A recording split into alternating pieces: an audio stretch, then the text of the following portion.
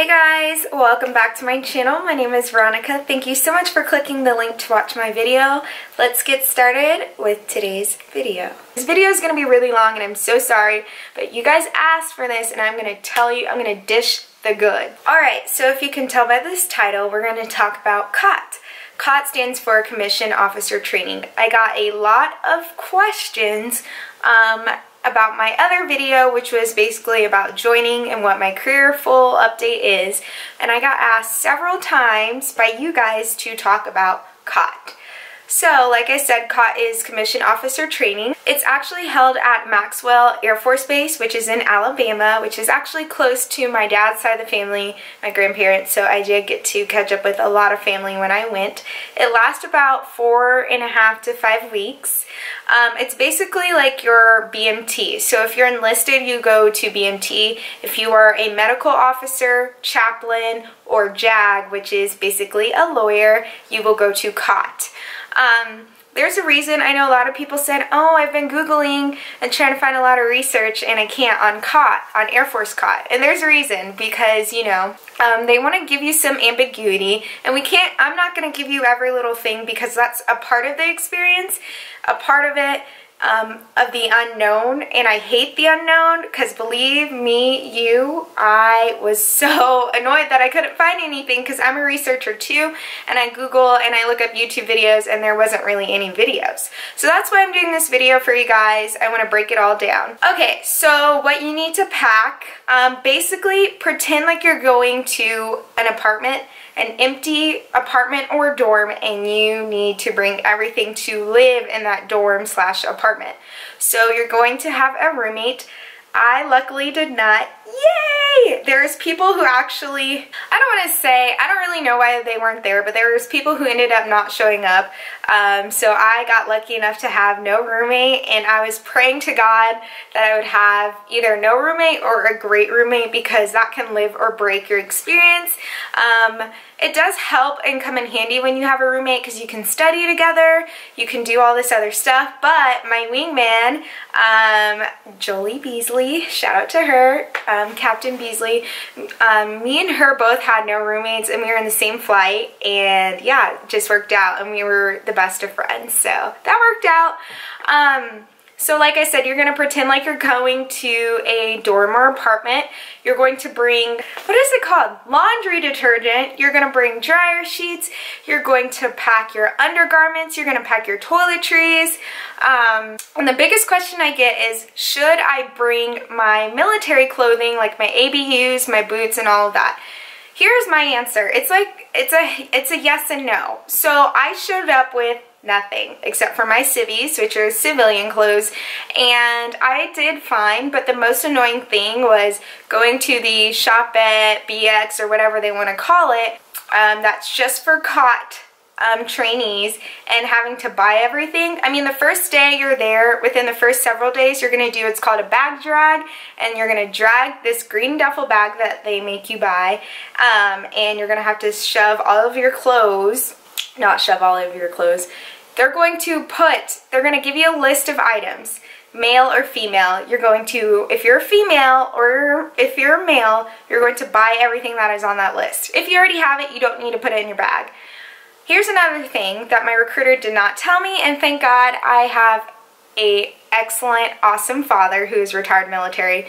You have to purchase everything that day. So my total ended up being like $1,600. Luckily, my dad gave me his credit card. I'm not spoiled. Well, I'm spoiled, but I pay for my own stuff. But that was like my dad's gift for joining.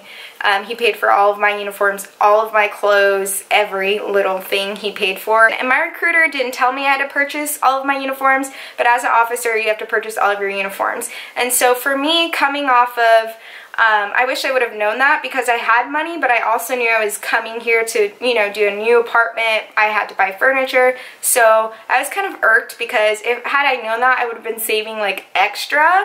So know that you have to pay for everything you buy there. They're going to have you bring a lock, like a combination lock, because they're going to make you buy that. And I forgot what we used our lock for. I can't remember. Oh, there's like a safety drawer in your dorm room that you put all of your important things like money, your wallet, your phone. You can't carry around your phone with you. You'll get phone privileges later on. When you come back to your dorm room, you can use it, but it's so late at night. Like I said in the other video, there's like no point. You're so busy. You're studying. The first few days, it's kind of like, it varies for different people, but I feel like for me personally, the first week was the best week. We started to get rules. It was strict because they want to kind of scare you and break you down, but it was like, it was like your first week, you know? So no one hates the first week of school. They try not to make you hate it. Don't worry about getting your CAC card, anything like that. You'll get your CAC there, all of that stuff. So don't stress out about it. So my advice is I would say bring like 1 or 2 uniforms that are already fully done, sewed on everything, so you don't have to pin it on. But don't worry, don't stress if you don't have it, because I showed up with nothing and it worked out because I got everything sewed on there. The Maxwell ladies who work in the alteration shop, they're really awesome and they know how to sew on things, but because you're there with your whole COT class, it took them like 4 weeks, not even 4 weeks because I'm there for 4 weeks. It took them like 2 or 3 weeks before I actually had a uniform that was fully put on together, because you can't give them all of your uniforms because you have to wear one every single day.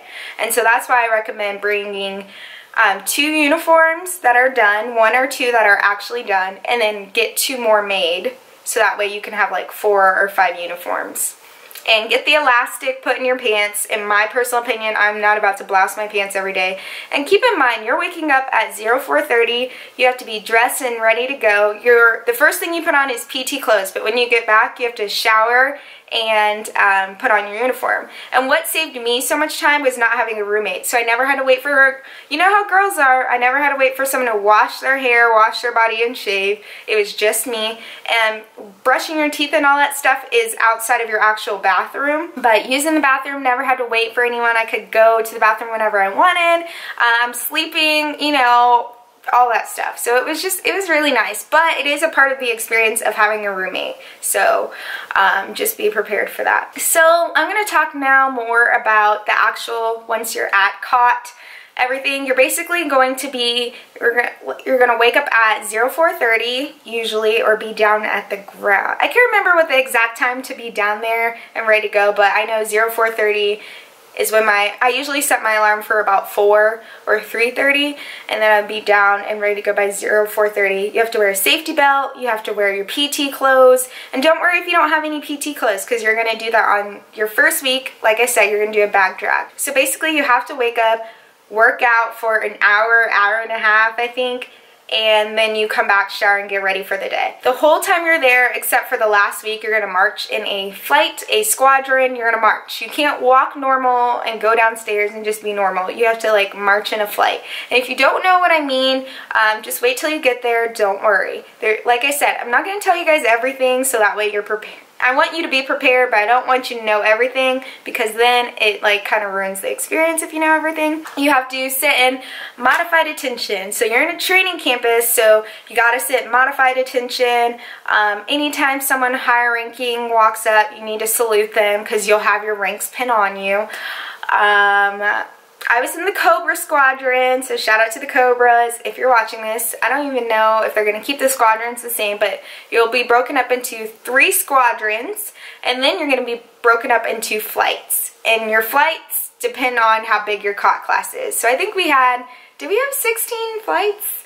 I don't know, but I was in Lima flight. So yes, I know someone asked that question. You will be broken up into flights. So I'm going to start answering some questions because I feel like this video is going to be super long, and if I don't hurry up and making this. Okay, so someone asked, is it true you're grouped in a flight and each person has a particular role or job within that flight? Yes, it is true. So you're going to be grouped in a flight, you're going to have a certain job, and I had the logistics job, which ironically I am now the logistics readiness flight commander at my base.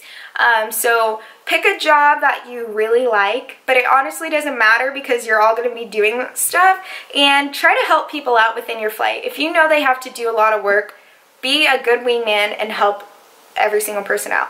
I will say the most difficult jobs is when you're the it's not called a flight commander, but it's like the student flight commander. So you have your real flight commander, and then you have someone who's in your flight who's like the president or the flight commander. So you have that job, you have the assistant flight commander, and then I think the admin job are the most stressful because, and I don't say stressful in a bad way, there's good stress and there's bad stress. Yes, you're going to get a lot of face time with leadership, but at the same time you're going to be working really hard. And I know the admin of our group, she worked really, really hard, and she had to write a lot of memorandums. But writing memos is good practice for the real Air Force. So someone else asked, the same person asked, is there any rhyme or reason as to who you may be grouped with? No, I have no idea how they do the selection. Honestly and ironically, in my flight we had 3 MSCs, which was awesome because we went to HSA together and we became really, really close. But I have no idea how they pick. And I don't even think, I think that was kind of done like at random. I don't know how they pick or group people in a flight. If you have a good friend who's going, or you link up with someone on Facebook, because now they have the Facebook groups that you can go to, and you're like, hey, we're gonna meet, let's try and get in the same flight. Don't even try. Don't worry about it. It doesn't work like that. It's at random. So this person asked another question. Did you go with other airmen in your same field of work, or were you all mixed up? I did not know these airmen beforehand, but yes, I had 2 other airmen who were in my same AFSC, and yeah, but everyone else, I mean, you're all mixed up. So we had MSCs, we had nurses, we had physician, we had, do we have a physician? Yeah, we had PAs, physicians, we had a pharmacist, and we had a chaplain and a lawyer. So everyone is all mixed up. They put a little bit of everyone everywhere, and they put a little bit of rank everywhere. Is the classroom learning part difficult? Yes and no. So I am not used to military testing. So I did have to take a couple of tests over again because you have to get a certain grade, like a high B, and I would be missing like 1 question away from a B. Like they would say passing is, you can only miss 2, and I would miss 3. And I'm a really smart girl, so I'm not ashamed to admit this, but yes, I struggled a little bit with the learning classroom stuff just because I'm not used to military testing, and I'm not used to how they ask questions. Like when they ask, and you'll see this when you take tests, how they ask questions to me is strange. It's a lot of scenario questions and application. It's not like definition. It's not, I don't know, it's just not how my brain worked. And I had a super high GPA all throughout college and high school, so it's just weird. But I also think the stress that you're under mentally also has something to do with it. The biggest tip for me was writing everything out and sticking to your study guide. I know they say, oh, they may ask questions off of your study guide. No.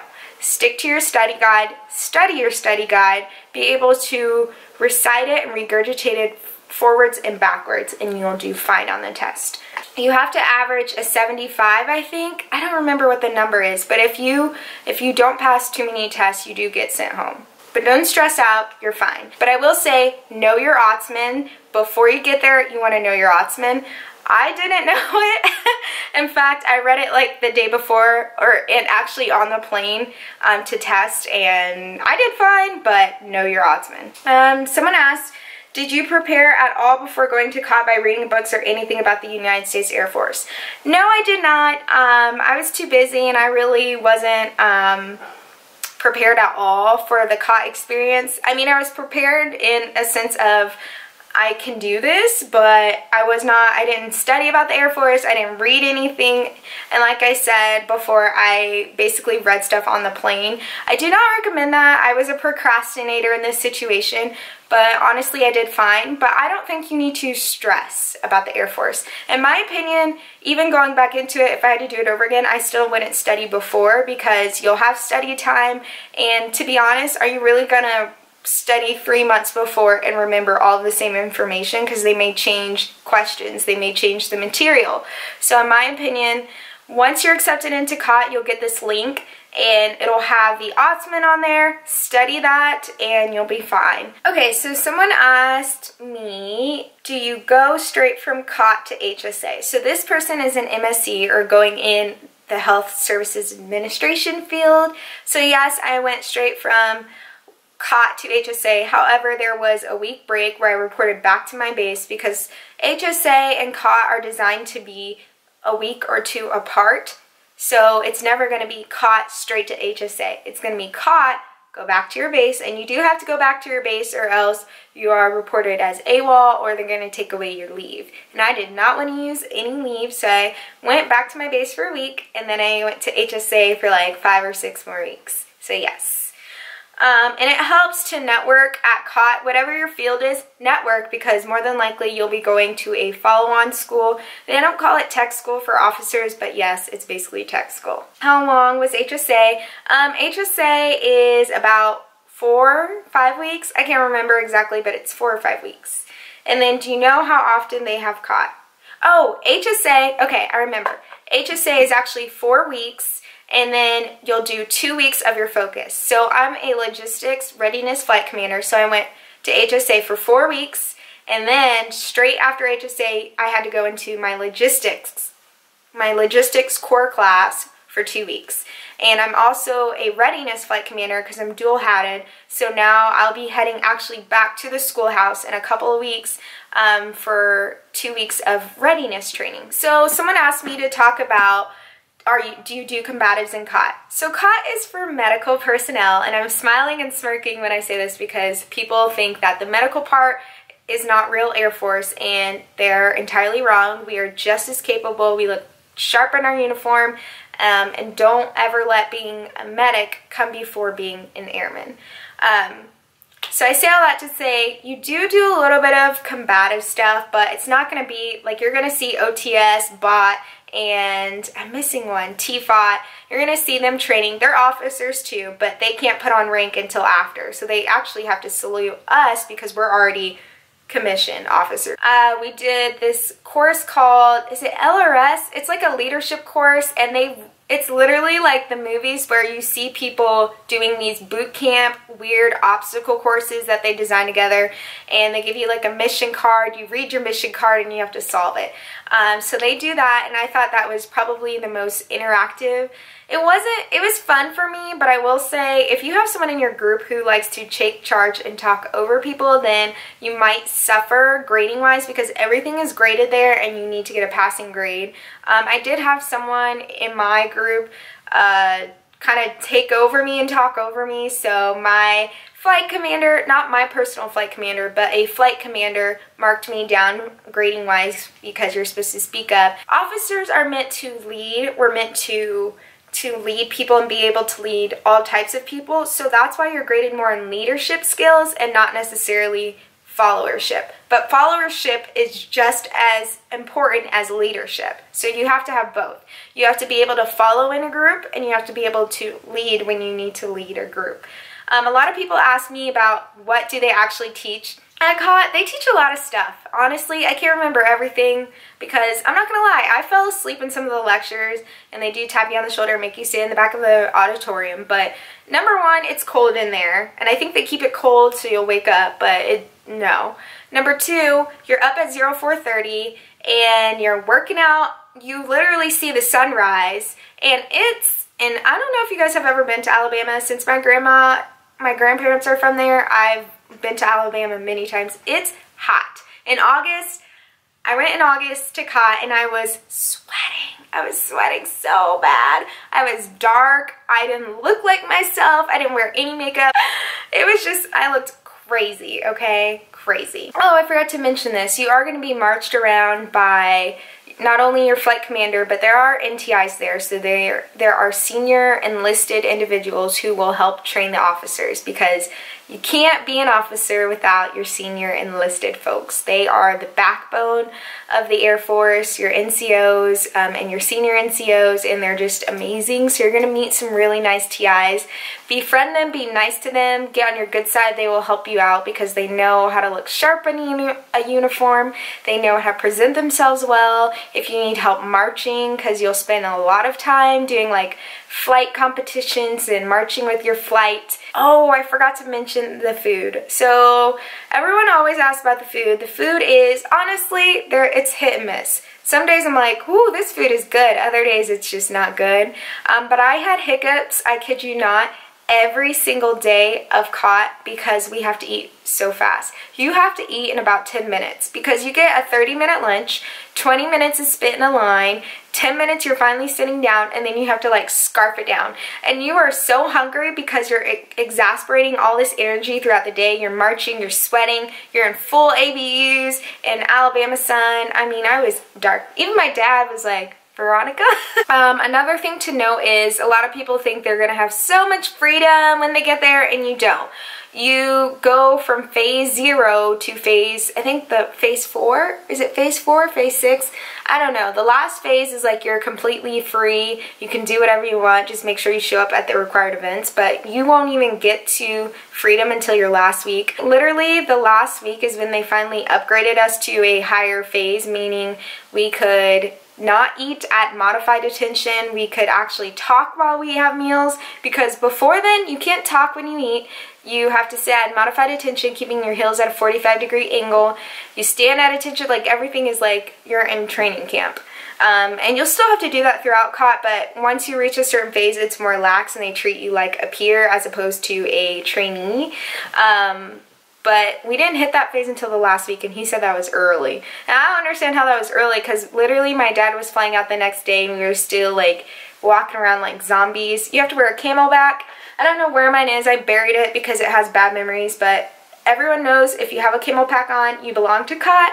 And so if they see you somewhere you shouldn't be, they're going to tell on you, and that's just what they do. The best thing was graduating. You'll have to do like a parade practice, and you'll have to do a dorm room inspection practice.